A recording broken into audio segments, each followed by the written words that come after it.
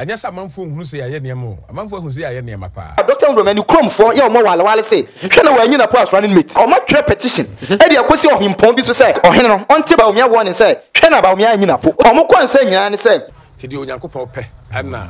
obeye Asante region for omo so mpe Mahmudu Bawumia letter na omo twerɛ say ma omo mfa Napo no say letter omo twerɛ ma Mahmudu Bawumia say on step down because Ghana ye hia Mahmudu Bawumia baka a kyerɛ ye dwosofo no se ekwan bia so no ba be wini bia no matimi akabom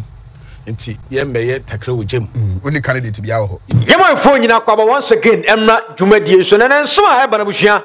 ano edin MPP amoreko na hweye ense bebre ene fi ho ba Dr. Mahmoud Bawumia ni kumfo se hene ha omontwe emma Dr. Mahmoud Bawumia emfa Napo as running mate commander edimu info nyina eba de ensem ene kwotwetwe sade we bae na eno ati no omode nsem no betu dwa no eden ena esisi achi sanso ena fe chama wontumi di nsem bebre na to dwa onim se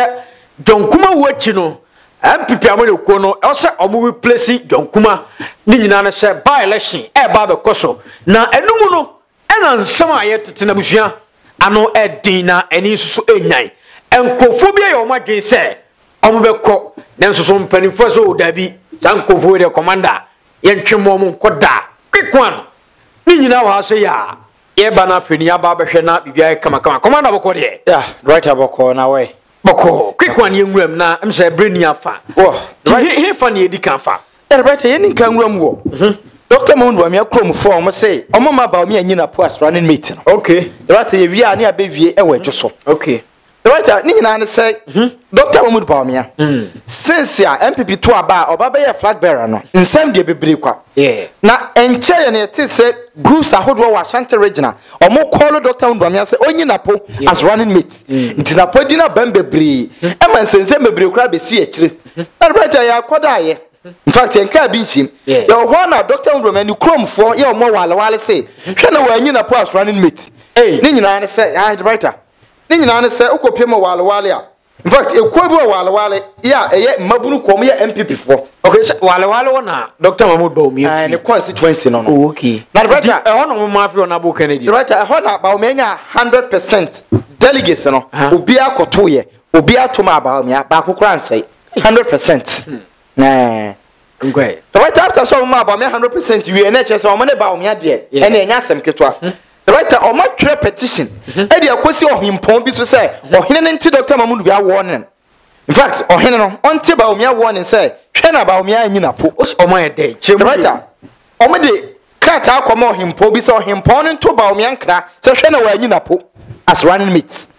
right asem no na etwetwa so kakra sa edi na besi ebe ma MPP for ya o mo free Dr. Mahmoud Bawumia krom ebe decide say o mo to nkra de akoma ohimpon say ohene nti Bawumia warning say hwe na wa anyi Napo anya running mate na right asem ne bae na etwetwe aso bebre nti ekodi nkomo kakra wum na nkomodie no na ete se ukopem wale a right ekobo from youth warriors of MPP okay na nya wale nkwan no mo but we ye omo wale ne mum e na agya asem na ta omani ase a omo de petition akoma na yiri in fact ukopem wale na leriguno ne mpotem a ye frɛ ba bi mampurugu ne ye Mr. Dr. Mbani krom for no mampurusi omo tribe no the right enye kro ba akoso no omo drosso pa okay na no ma twɛ kratade akoma ohimpon oda oma no na yiri awo na lerigo ai ho ne capital of northeast region okay say omo sre no one Dr. Mbani ankasa say onim na oyi na pa wa lose election no ade ohene no oye MPP ni ana right ohene no mun say Bawumia free ho ne de omo nyina support Bawumia okay mampurugu ho ne de na kro nyame no obi a support Bawumia who story na obebi samasem yeah okay the right nti krata ne ba sa na chesa asem ya asem a etwetwa so kakra okay say ohene emfa ne ho nkwa wura political party bi decision mu na right asem ne so nyina ne say omo concern ye wakrata anim nie omo se omo mfa ho ne tribe kra Dr. Mahmoud Bawumia be yi running mate na film every tribe bi obey film bi omo pe enu nti ne enye tribalism na omo ye but omo concern nyina ne say omo hwe Napo ene se de osite na on qualify so be running mate omo se ni suban ne kasa ene ni bibia an qualify say obey running mate and asem vice president enu nti no ene omo sere say hwe na Dr. Mahmood Bawumia anyi Napo okay na right almost one example I say Napo on vice president ho okay right almost one example ne say enche no mu hu bi some people ekoye program e wo Ashanti region conference wo koye ye no and then central for ko bisa Napo about lighter edundum no na the kind of answer any Napo demeanor any the body language no e kire say onye good leader onye wanya prepared say you betima bisa na sem na aside say wanya prepared in the writer na utie ne nsem keka na asa opese oka na adwen otufun edema citizens a omo be bisa ne question no but no ma dwo hunu say ke no ye the best opportunity a obetimi dia church nsem ama na to Ghana fo asum ndi emom nti sese no ba Bawumia koyi na Ghana fo nyina hu say na podie enye nti e basa Bawumia bebre na omo as Bawumia kromfo a omo man 100% vote in the primaries na omo pesa Bawumia adwuma ne ye easy edema no nti nipa obeba adwuma na adwuma Bawumia bia no Bawumia mpam na nti omo se ompam Napo emfiri ne ho na omfa obi fofo mo okay and the writer who you story na no mo the writer me wie sisia na waba the writer asem ne ba sei no afi na nsem no ahyase atwetwe ama se constituency for no omo wo wale ho no the writer ho ankasa ntokwa wo ho okay ya wo monso ovu ntokwa ne wie wo kai anche ene ade the writer say the woman nyina ne say eye constituency ni nyina na decide say omo na omo ne Dr. Mahmood Bawumia nam because Dr. Mahmood Bawumia obaye with omo endorsement omo na endorse no ene obaye enu nti no so omo ka asema o se Bawumia tie okay na bebi omo di akofa no eye ohempon a ono na Bawumia ehye nase okay nti Bawumia etwe ohena no wo form a enye yie okay nti omo de message ena omo de ama ohena no se omfa ma Bawumia se omo no strong one se oyi na pa party no co-position to the right time say nsema free of East region banana okay me die ne share nse edosu me die ne share ohene no oye MPP ni ana for the writer eno die me ka say metumi aka asiso a na me boa se anairi oye mampurugu ehene okay overlord of the whole mampurugu land onye MPP ni the writer onye NDC ni onye CPP onye party ni bia enti adena ono na constituency fuyi edi sini so say onko kanche Bawumia ensem nyemo se political party no mo na mo wom na mo betimi ni Dr. Mahmood Bawumia kasa ohene ne jana na mo de kofo ohene so ohene no nto office obi on the region ho a oye party adwuma right asem nya ne se omo hunu say enipa Bawumia efere nanim pa no enipa wo de asem sini so a Bawumia ntimi ntwena no ngofo mane na yire te se baby aduru no te se baby akwakoduru no okay na right te say ahemfo no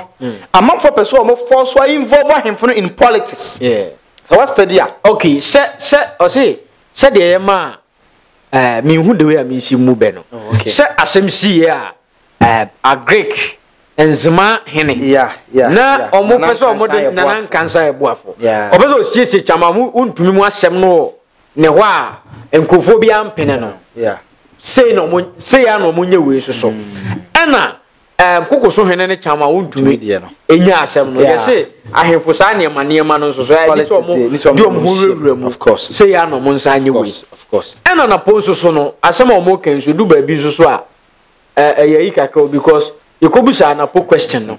so the way I was here no dear ntwaye kra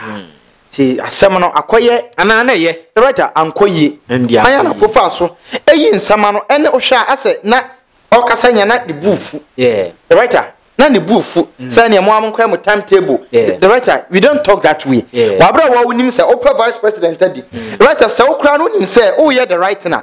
at the moment obi be question wadwuma ho bia so unim say wadwuma na ye papa writer it gives you the opportunity say obe da woni ma papa adi was adwuma ye writer say unim say oh yeah the right na obi be bisa wasema ohum anhisi wo pressure mouse you feel comfortable when you grab it say ye bisa wasem ebebo am wo promote ho that is say we to na say BBC for person mo interview na anasem from BBC for person mo be bisa wo adwuma wo ye media work ho asa writer obube fu say den na BBC for ebe bisa eno de me mo me ho aba so me ba me say de me ya de pa sometimes it me video the tour ana bibi e be a MPP voi no be afraid of prayer as the way I see o attack you asema wo ka no utu say ya bufu sem but timinya abutra ma wo na mayi wa no wanti at the end no na fi wo no a saba conclude mo boy dwuma pa mo nyire mo ho ye mo pa so but odi abufu na ba yo ba me kwan me fa so amadwedwu akoma bia no eno ya na ye ofre nti eno na po elake ebi so anya qualities we na wo na po lake sa qualities ebi anya na po so mistake because ebi e ho no abufu sem bi koso ho the writer say abufu sem bi edin ka koso na po so hu say o mbeso mo mafia no the writer no your party issue but we no media men no automatically ade ne coverage no ebe ko the whole nation nti e wasa wo hu say the writer ade ne ko the whole nation nti say bibi se omumpo a the writer fe no tinche be a professional politician ma o professionalism no en show the writer say nipa bebre ho mo kwotena o ma fidie ti o mo kwotena mo officer problem e dafie no ntokwa dafie ne nse be wo fie no but they make sure say enu ye fie asem mo de beto ho na o maka adwuma ho asem the writer o energy minister so obi twetwa wo nantini kura na it doesn't mean say e bisa wo energy sector ho asem a fa bufuo kasa but say the omusu the issue say they sit here the omusu ye bi so na ponso be boa Bawumia ho the writer o ma asem nyina na be a mistake na aba writer o mo hu ni say nipa mu mponiye ene ekokwa ma obi be ba wo na ase say mesrewa vice president ade bi say na oba ya kire no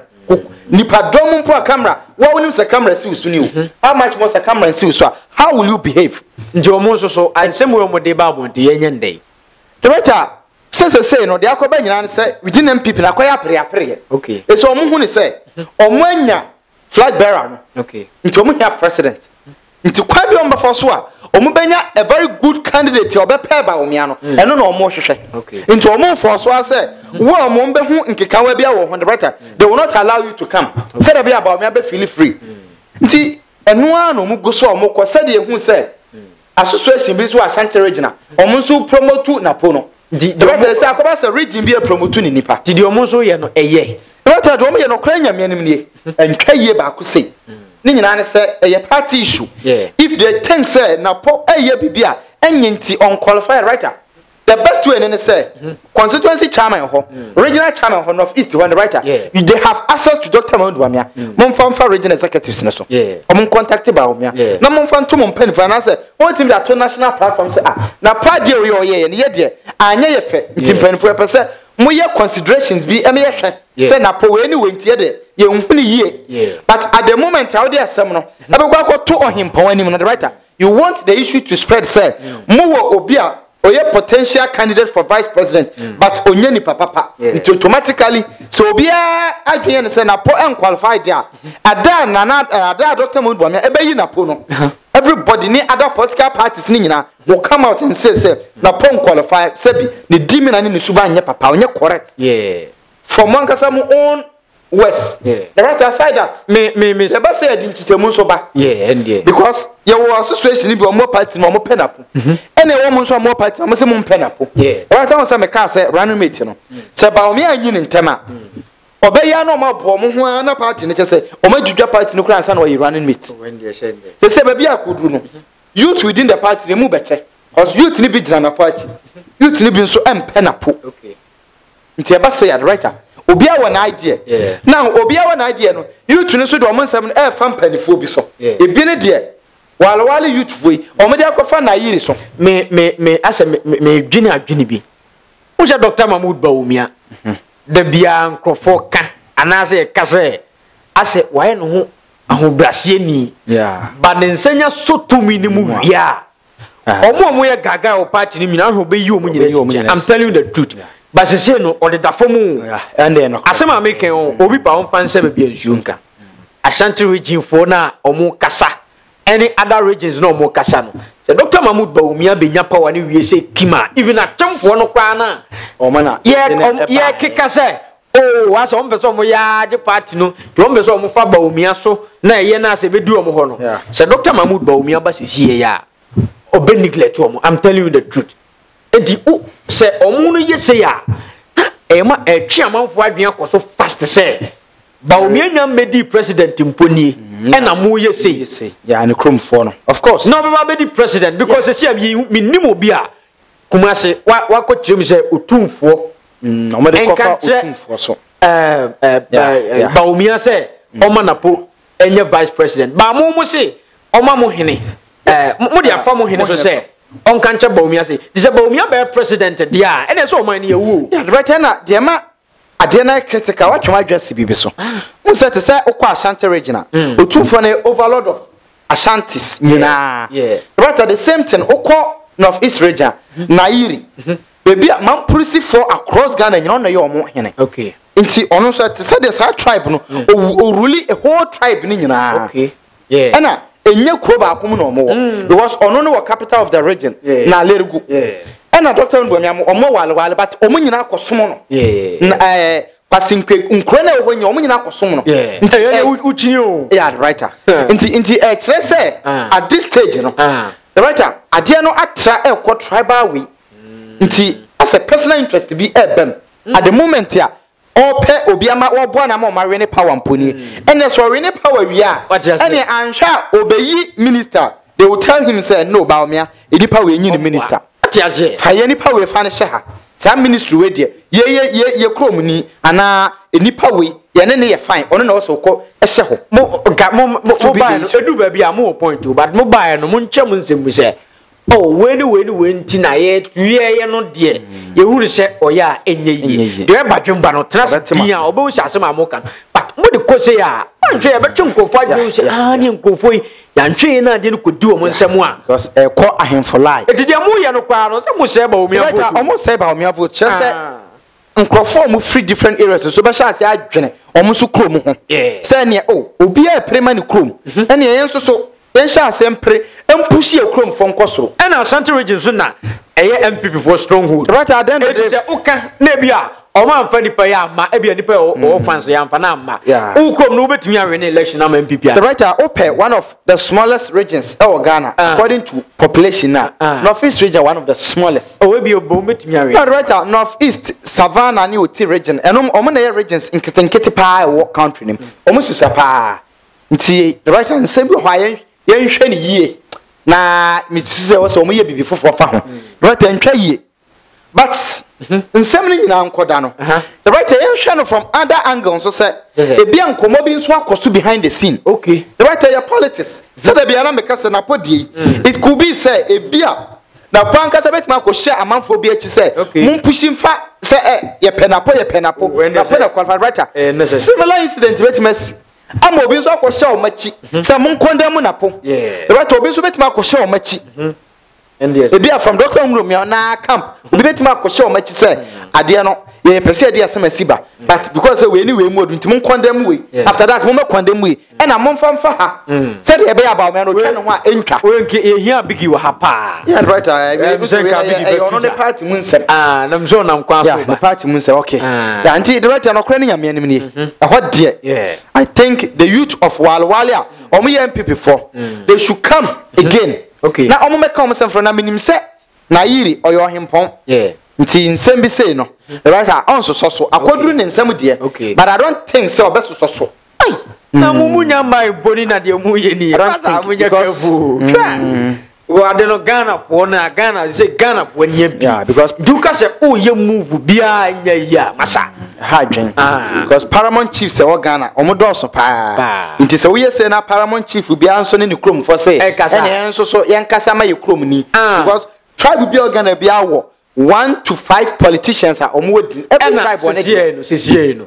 mama mo reasons nti si Ashanti region for nso de kutu tumfo anim na omo no nipa dozo e wa MPP ni yeah within MPP omo no within MPP no omo no dozo nti mo di say ba mu ana Ghana na say politics na yaye tribalism nti wo say we ba o pribibia amani kromfo we zu ba o pribibia amani kromfo yesu nyina Ghana fo oh no correct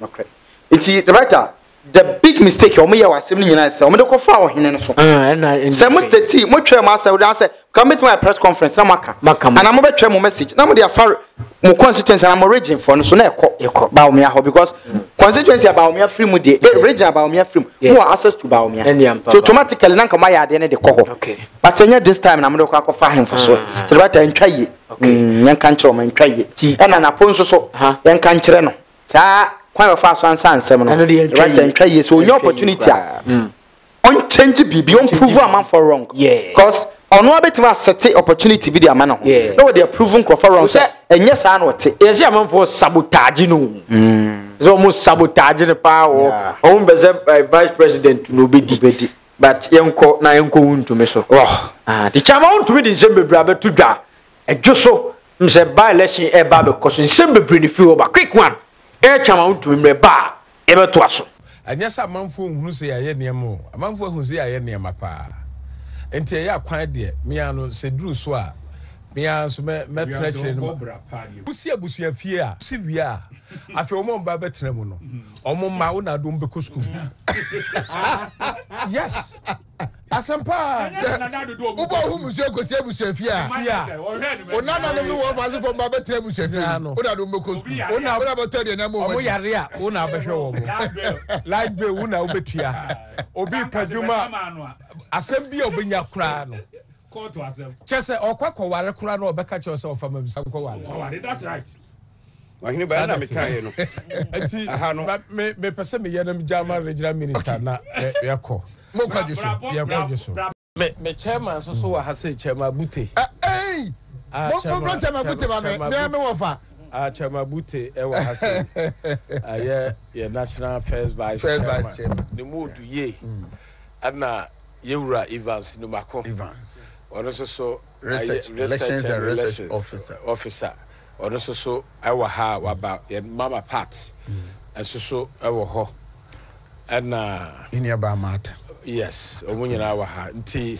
ayade net anopa no ye ready. Say ye ko. Ti ye badwo so. Na obia no an.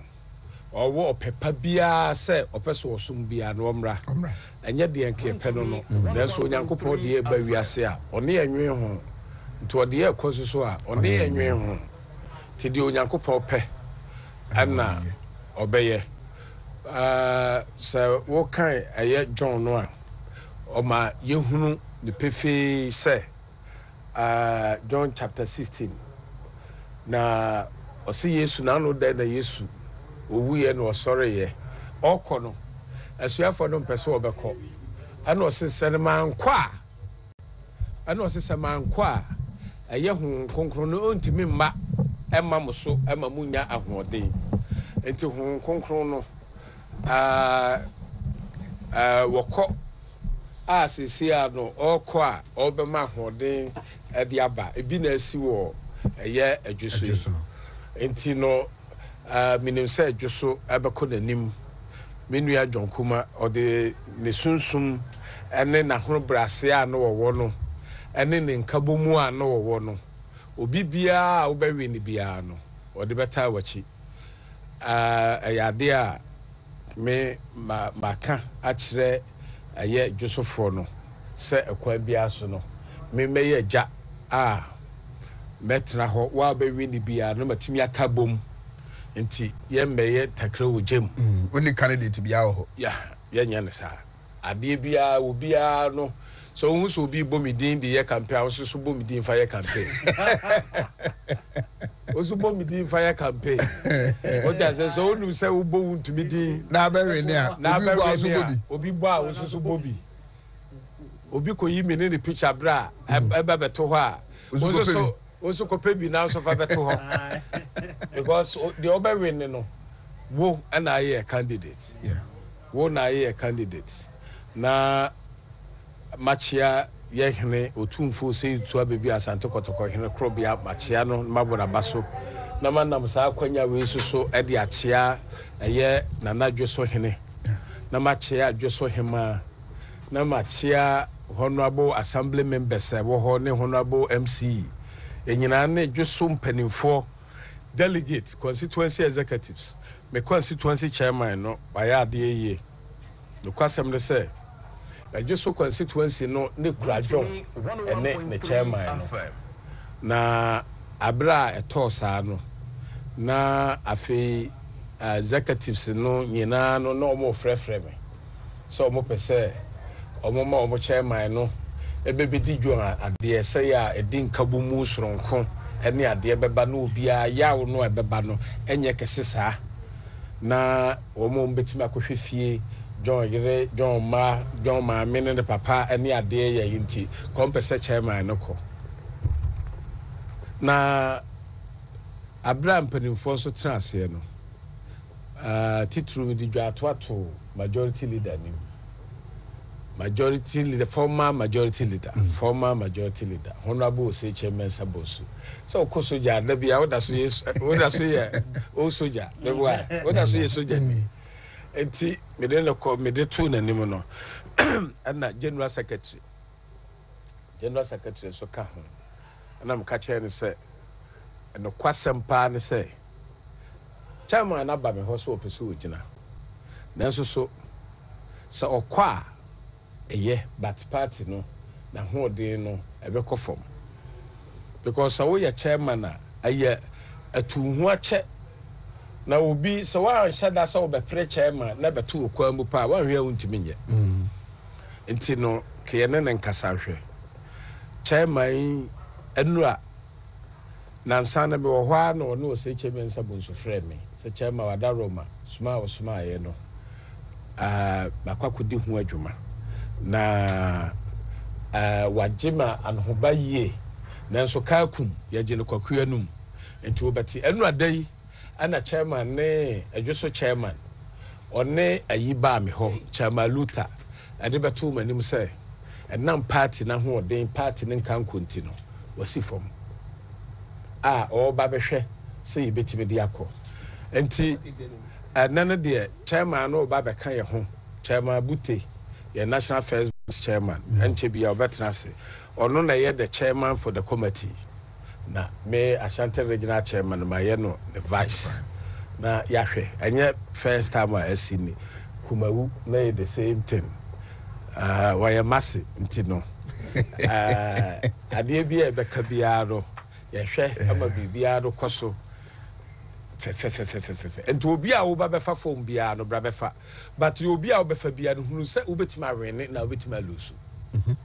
ana saati ase se e nipa ba ko pe na be wene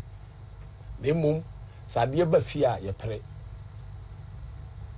na afesu so no ya kan se adwosofo nyina so emwaye na by elections na ekono yemfa signal fama NDC for say ye abre ebe ya kamo omumba ba so mo so mo be bade a ene ye nibre ene ye de hye no a onyankopon aba be fa no ye de dane vote e de ato aba no ama wo mahunu say ye dojon na de e betima ya ama na ne say obi obedi na de no ye so betima kire odo kese e de ama no ma obia in konko ene MPP konko pre because ade asie no ya rehosem obuo ene anidie ene osere kwaso akaba ebosome nwotwe na yesaba beto abade biem enti se bo pese wo ba ewo se MPP bewe ne de ewo se MPP ye benya vote kese de but ne fepa ne se enka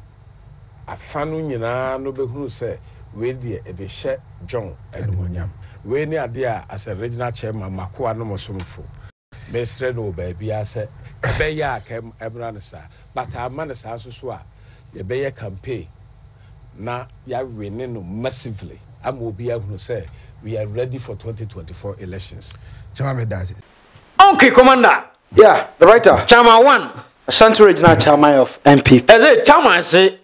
mo bonechi de bia so ra bonechi sa wate. Ti say there was such an adwene. Right here. What you say? Na o such an adwene no end no na sansan ko yi. The right. Obi a chairman. Constituency chairman so wo so nyai. Wo so nyai. E bi so ano no na betimi awen election amamu. Eno so. Ana right here no creba. Minim say wo de wonsem nyina e komo beba. Kwani ngwam. Right here. Ani nyina ne say chairman Wontumi as usual. Unim say MPP campaign wa Ashanti region honum de ono no oda no. Yeah. And aside that, ono no regional chairman nti so omo be call election. E wa na region mu dia esi ne na so, esi na konkon. Na right here konkon na esi no no. And an nkoma ekwohwe ye a kire ahobo a omo aye go into the by election. Yeah. And right time person me limit me some to election ne de no. Right time nyina ne say wa kire me say constituency chairman. Chairman Kofi Japan. Yeah. Ya owo ejisu constituency o decide say obekọ na amanfo bi kura kan ye e kire ne say omoma saa opani ne nkọ because okọ ejisu a chairman Kofi Japan ene John Kumah ene na kuo no kita omo omo na MPP ne kita omo ena John Kumah free nti ono na kuo no kita no nti omoma ne nkọ the right no onu decide say that bi on tina say as chairman na obi foforo nkọ nti it took say chairman service right and nyina ne say in teamwork there e fa ba bi obeka say chairman Wontumi niam na e right way kakra ni nyina ne say the right so chairman na one party jan na so say John Kumah ni wa or we ni na okotena parliament a ejusu constituency da hokwa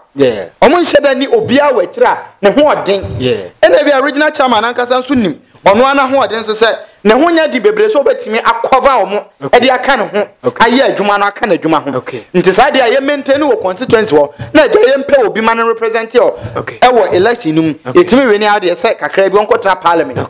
the writer aside that obesa hwɛ sɛ sa chairman no so the writer eye na komam bia waka mana jatum na bia wo de kofa ya na this time the oma chimen sana ekweze adwuma the writer say no kra nya menim the only person aka say and I say one of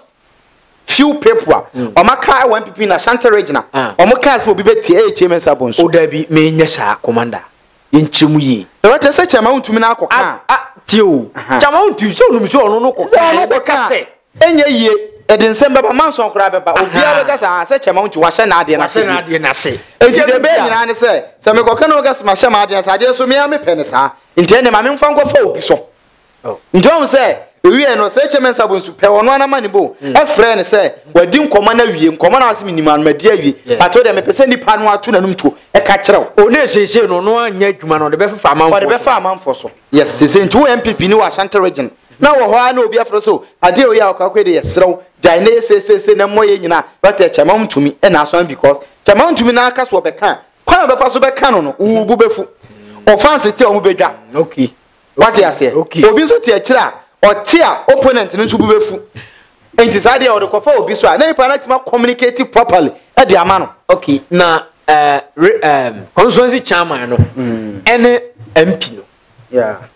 well we are there in here because ebi so na chairman betimi e de o ma really election what stopping no yeah right one thing they say obehwe ne mienu betima ba say chairman Wontumi ahwe ne say constituency chairman no or constituency honko ade a party ni wa pa hand enti so omo de obi foforo gina kra na constituency chairman ni wo ho no obetimi di ni din na ho odin no abo ni pa na win election ba enye constituency chairman ye de win election the right no ye no kra ni pa na ogina ho no the right no ye no kra ba one thing they say obi ho a the kind of strategies and the plans na wo no se nipa no emunye du bebre kra na he has the plan and strategies obi ho a ni unipa ni mu odu but plan ne strategies na our form that them the niam ba ko me no be bitimo but se chairman ni mum awi ne kwatra parliament wi a the right election year onu so a oye adwuma parliament onye kwan meye adwuma a we so mo ye constituency ebi nso a trusted person right oye competent pa ni constituency now wa check say general election no right ehia o mo pa nti se share no se kwasi nyantachi ne beba ebi adwosofo no na asema wo kana se wotini ye right am tini pa e fomfo ne se o mo pe constituency chairman of course enso mo so mo mane nko ni nyina se akwasi nyantachi mo ne abronye wife mu nyina second vice chairman of the constituency onu su kobi edu ka se e fomfo ne se ye pe chairman no wo se da bi chairman no kwa enwoa ye enu so na hia wo tu chairman ne ntena se chairman na ntena se kwasi nyantachi aba nipa se na abetimi no ma chairman ne be kasa be ko o ma su se ye me pese very difficult se ye wo pese commander wo pese wo be president and wo pe position bi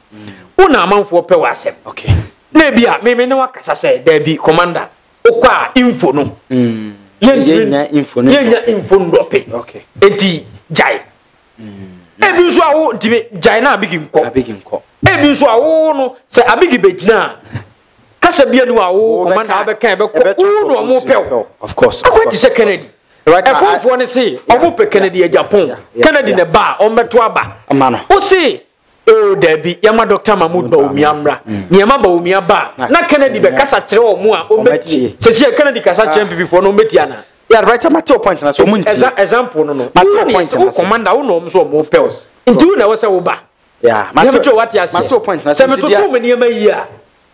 me niema yi a o free ho no a position kasiya na abeto ho a ye hunu say o no betime de awe sa position no o we ni wi a e wo se me try say me groom you obi a ono so be ba drop info no yeah no correct because when no nya den no correct the writer asema me kan de me ni me nyansa e to aso mu pa ana nkwasasem no writer nyansa wo pa ni nyina ne say de wo ka no sa pepe na tie kire say the writer at the end of the day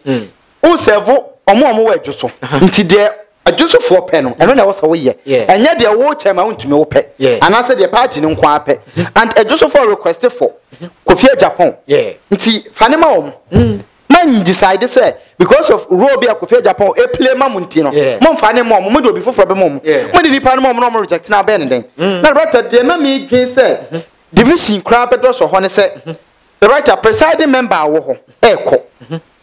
second vice chairman eko the writer kwasina ntachi eba nipa ono so constituency ho a wa ye adwa pe friend adwo so broni constituency wa tena ma chepa ono so kobi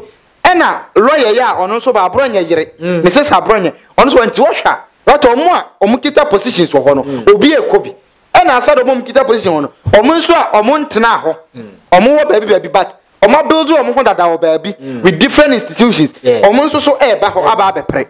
te ba se ya better ekwo so confusion ti nipa na ka form for ne pen no na odi na ba preko na bibi ato atwa because at the moment a constituency for no qualify chairman there that's all the ne ba ya kasum dwe beba na ekwo ba se say no akwa baby akogina there chairman na ama ne there na say constituency for ni obi o mo pen wo mti secretary na be san aba so say so se ga ebe ya se nka ndisi fo ni o mu nyina anya adweno mo fa na John Kumah ni monyam baby aduru no the writer minnim se chama wontumi hon de bia na odidi agro oh because they do baby tennis and they no correct else ye tennis chama odidi agro o se nya agro pa na odina na nibresem dia but enya nim se Ghana akonya e wo politics mu no enya inheritance obi ndi obi ade ndi she okwa ye beto aba John Kumah ni ho automatically by election bankrofo se ya onya jokes no because politics no mpanimfo na etie mpanimfo na die chi do the jokes a nya nkwada na what yes of course and no correct go ba bia o no o dru no regional chairman nipa bu o di class ne national chairman na aka say o kam ya sere keke sade a e hadwen but me feeling no pa me feeling no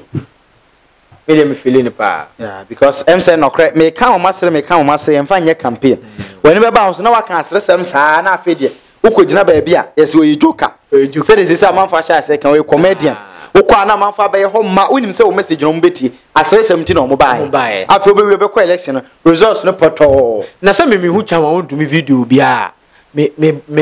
bona mi tia mani ti me gisa ni nyina say me sere ti me hu ni video amu say o me kwa akosere me nkotie film asere sem na me kwa akotie issue pa ti wo de ye hwe say bibia be fine quick one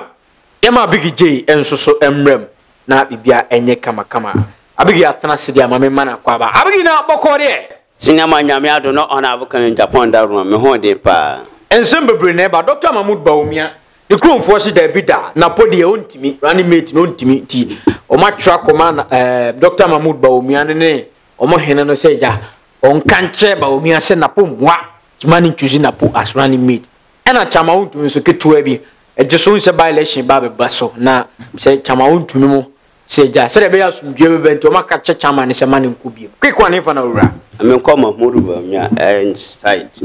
me chia hwefo nyina yeah ne kromo alwale fo na wale fo ne chorole tabase se ma mumfa Napo as running mate because ne niam bi wo ho a tama wo call MPP for rally yi inauguration wo Ashanti region yi Napo e kobusa ne ECG ho asema they will see answer question no kwa no ase anshem client o mu hunu se mfata o mu de si wo hene ne so ne Bawumia nkasa na o mu fa Napo nsi nchen quick one the brother I am misre I am wanwa sa I am mompo kaya nipa wasen kaya chro man se yempe na I am Mahmoud Bawumia say Oma chura letter koma wa hene no say ye sa ma on fa Napo no ka wa say ye omo chura letter mam hu bi onye on step down asese chimu ye omo chura letter na oma chura say ma omo fa Napo no I was a letter on Montroma Mahmoud Bawumia say on step down. Adidia. Because Ghana ye hear Mahmoud Bawumia. Said they or Mukromo for then here Naponu. Sana the whole Ghana ye hear Mahmoud Bawumia. And I also try to do my Tracoma. I mean, but Tracoma, I Memphasa Memfankoma Yanana Utumfo. And now, so Omodi Koma, so Momodi Koma for so no. Opa also fast so to question na fa koma krum ni na krum ni say em pem Mahmoud Bawumia Ghana fo nyina anye ya krum fo nko Ghana ana tro koma nanado de obeto akene mpaase o sa nanado ya tro ko de brata nanado de obeto akene because no doba no nti o mu ayente ho de yanko tie Ghana wo ho aduro bi a ya kasa MPP party no ya na e mobo are say MPP ni kopre namu ma twereta koma wo hene se na podia mu mpeno ay debata nyobia are ay Mahmoud Bawumia ne hyase Chama Wontumi hyase na nado hyase ay omu na se omu yi omani ma Ghana fo be ka se sankofo he omu faso strategy na po faso no ene yehu se na podia omu hia na po MPP mu na po na so ne eden de bia metu na po fo onfa ene da ho metu fo se sankofo omu ye nyaatwom omu ni nka ya dum uma maduane di ni ade e che no omu do ma no atwitiri fom na nado sa na ote Chama Wontumi sa na de Mahmoud Bawumia sa na omote ati sankofo we wudi umacha masa na pono pa na pode onya hu hio ta we de sha omu fanya no aye kete omu fanya no de omu fanya no ne consensus so Bawumia we ni yo yes o we ni ja Kennedy wasa omu yanya atom ha mami kasam ntele napo pa onkasa we giant people ebebo no sa onpa onka me tulufo onka nche so wa giant people no anya ne sundie no ntena senche anya sa oso pa se okọ ai vice president na Napo obeye mobo obeti wani no na ba bia waduru no na nka wunhu ya na nka kachi anya bi aye plan work na ma ene ya cheda ya trako ma wo hene we ma trako bole bamboy wale bamboy fo wale Asante region fo so mu pe mu wale fo mu na mo so mu pe mu ya hoya omu ya obia ye Asante region fo se ye pe omu pe Napo oho na free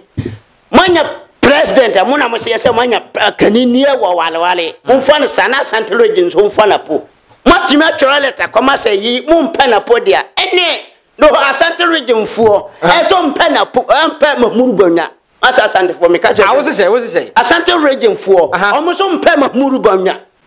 anti no obi anfa no kuro mu de o Asante region omo mpe Mahmoud Bawumia na mo hwese wale fo no mo tu yato aba mo wetima wini a omo tras esa asem bi o ha ba sembo asusu kan wo se the brother I am ude wu me kan me se me kan okura kire danfo na danfo de obaye no wa ya me fa no ho kan okura kire danfo na danfo ho be Asante region fo omun sabio omun jimi yo omun bo adamo o ba so mo se apart from na pono bi o be ni bia o okay aya za do mu yi bosomtwe ta won to krom ho adutwuma I think she and da ho no o man ka sa de but da bi o aya plan work na my do say na poni die say na pono ona abu be ka sa say open na pono and the sara so omunyi na po for vice no and now mo say na ona abu be ka sa say na ya ba solitia na po die solitia na po ona abu kan Japan ya solitia no but na po so amanfo kika say ne questioner e ko bisha no wayi na se de o si ya no na ende antwa yi awo musa se antwa yi ene nipa de bia obeye enka ya sanka Mahmoud Bawumia anka ni kwaso de MPP ani yes ba ne what ya se antwa yi antwa yi eso sa so a Mahmoud Bawumia ko nya leader for MPP question bi wa ye busta na wantimi anyi ano se Mahmoud Bawumia oba o ka se o ma dollar kofum ontimi anyi ano Mahmoud Bawumia o aba 11 wana jitu mo se me ba ontimi nka papa bia enti ye san ye kan dia enka Mahmoud MPP leader for MPP. Say Sandy and car and the Omo when the MPP they are where you. Say Balibam was a mum penapo and Asante regime for us or mum pet Mahmoud Bawumia. Into voting 80% be free Heneko. Asante regime. And to move Balaba by and we are saying. Some we are 3. That's under regime 5. Mumu size no more. And to Mono Asante regime for the Casa or mum penapo any problem. Move Balabon. Nayami ya. I am Yasan people for mistaking now Moya Santa for mistaking now Moya. Some catch them says I'm for you. Omu preso me ya can for you now, friend people.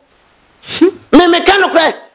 Me cat, me some cats so. Omu preso me ya can for you now, friend Santa for you now, friend people. Neka Oma Maka, and no money more. Omu ya Santa for you now, friend people. Naka Oma Maka. No magic party na bosso. Neka can.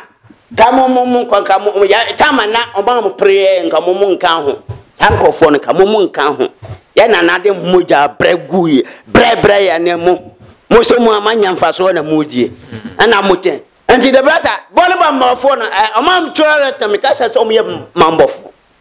Omunin Kayadum, our Santa Reggie, Omia Mam Murubanya. Santa Reggie. Voter na pokrom for toma na po ai Mahmoud so obi say na me na tua na poka yes sir me ba some number ho me ba na poso so na botre Asante region na po ana ema Mahmoud wi na aba no sir ya na po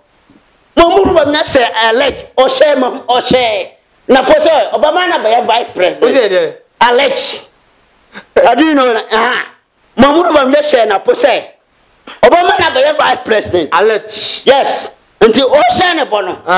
Ocean boy we have where we na oh pam na poa. Until busa on say one ka beti say. 48. Say na nado show boy. So Obama wa badi MPP ni na duru ha na nado you am 48. For Mahmoud Bawumia. Me bisa say be wode. Na say 48. Say wadada no. Na say 48. Wadada no. Wadada na po. Mahmoud Bawumia dada na po. Anti na po wo so mde wode ai. Napo sa wote fie na asantefo ho matimiensa o se ade wo fie aye cha ona bu kan Japan o free asante village na wasun ka woni no na bole wo so pe bole mamboy ana wako ana mamboy na boy lo tie di no mamboy wa bolu nti napo anyem na mayo na bolu bamboy ma cha ona Mahmoud Bawumia se on pew aso ye wo pipimu te free wo so wani awu sorry kodi onavu kan Japan nyansani o nyini pamma opia o wan kaya no wosem kodi aye Babylon people's echi wahu ene wani wego wahu omu start ya no mo defa dum so yeti wana Central Regional Minister bakasa se dum so o ma ya dum so si omu start ho na po wadu na ma ho omu start na hey na po na ai ana o ma start akodi bole bambwai efira ho akodi bole bambwai o ko na po masa be wise enkachi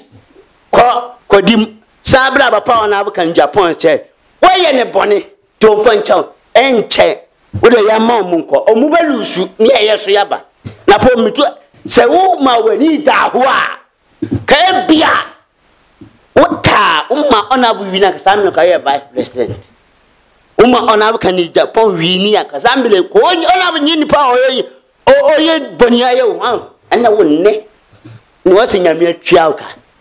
nyamina atwako anya obi awo nyamina atwaka ana meka kira mo se ma mo sore tia na abukan Japan nyina obi anya no so ne de na master to so ana no masa motwa mompe monko underground mombra form na montie mabunu de yepe